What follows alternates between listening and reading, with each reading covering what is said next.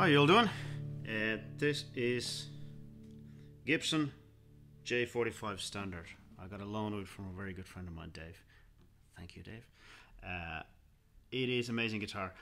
I always had it on my bucket list of one of those guitars that I gotta get my hands on and play, and hopefully someday own one.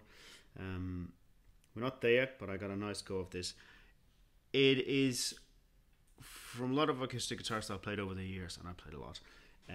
This one was, I suppose, the kind of most surprising because it has a very, very, very different feel. The only one close to it was the Hummingbird, Gibson Hummingbird I got to play in a studio last October. But this is even a little bit further from the field. And I think it is to do with a couple of little things. But we'll get to that in very shortly. Quickly, just run you through all the basics. So Gibson J 45 in production since 1942. Were made in Gibson factory during the wartime, and they were short on supplies.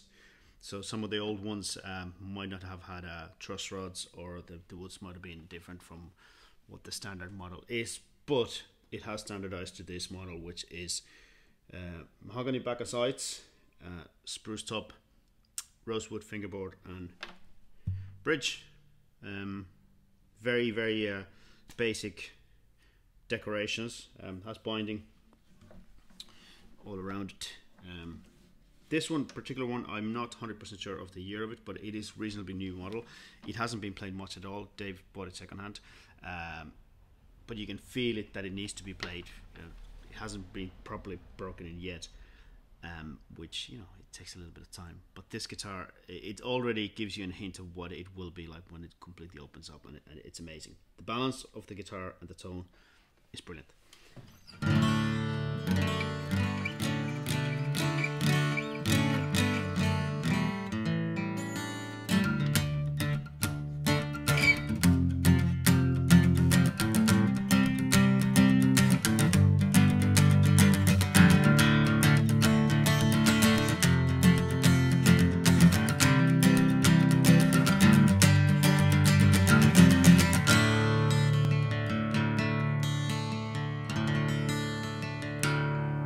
Has a very warm bass, but it's not boomy, and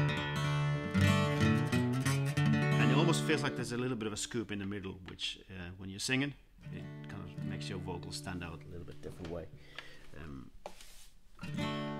And it has what I would call it feels like almost like a compression built into it, and I think it's to do a lot with the little bit shorter scale. This one has 12s at the moment. My usual guitar strings are 13s, but because of the shorter Gibson scale, it kind of feels, it doesn't need it, but they still feel very, very stiff and like firm to play, and which makes it wonderful in a sense that I can strum it, but at the same time, it's, let's say if I do finger picking, it kind of, it's loud enough without making too much effort.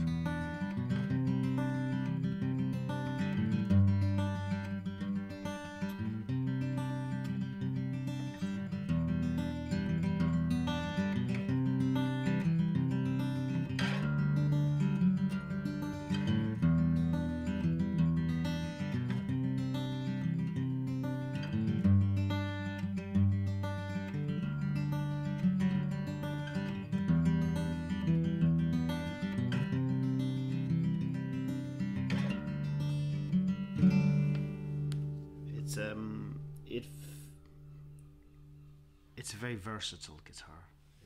Yeah, it is.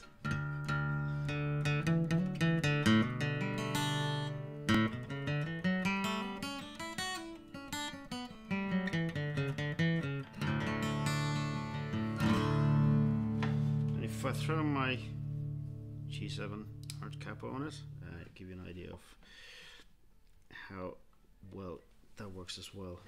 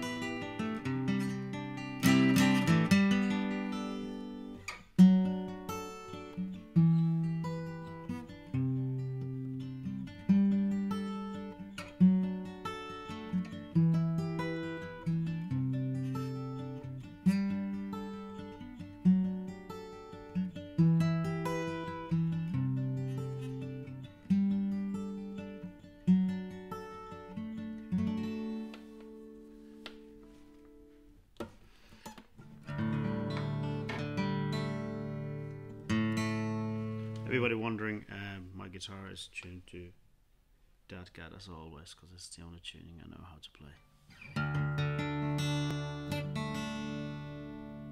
The tuners are Grovers. Nice looking tuners. Yep. We've had a bit of a debate with Dave about this. He's not too fond of. He thinks these are a little bit too big looking. I don't know. I like them, but I could also see that the classic Gibson tuners would be very nice on them. But no, the tuners work fine. They're great. They're really, really chunky, and they do the job really, really well. It has an LR back system, and controls are here in the sound hall. I tried it last weekend when I was playing gig with Slither, and it sounded amazing. There was a little bit of boom from it, but that's I usually always have the Feedback Buster sound hole cover here. I didn't have one that would fit this one without me trying to force it in, and I didn't want it because it's not my guitar. So yeah, that's the only thing that I'd like to try it with again with proper size one, but we'll see if I get to it or not. Probably not. I just have to wait until I sell one of my kidneys and purchase one of these for myself. I think that's the best option.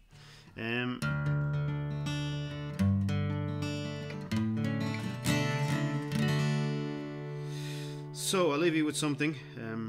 If you got any questions, ask me in the comments, and if you enjoyed this video, please do subscribe, because I'm going to be posting more. I know it's been a while since I posted something, and the plan is I'm going to be posting a lot more, so please subscribe. I'm going to leave you with a bit of a song, so I give you an idea what it sounds like when somebody's singing with it as well. What do we do? Oh, yeah, Tell Me Darling.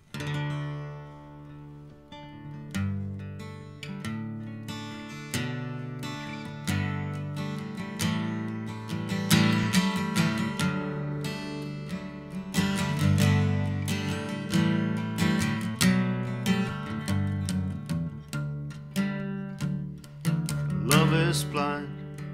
I wanted her to be my bride, but diamonds are hard to come by. So late last night, I went across the county line to break into a jewelry store. Little did I know the owner's home was right next door.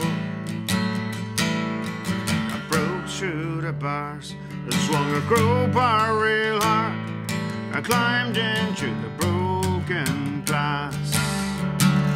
You could tell my darling won't be home tonight. In fact, it might be quite some time. I got myself neck deep in the trouble. I caught with a gun in my hand.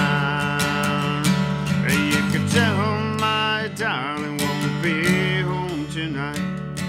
In fact, it might be quite some time. I got myself neck deep in the trouble. I got with a gun in my hand.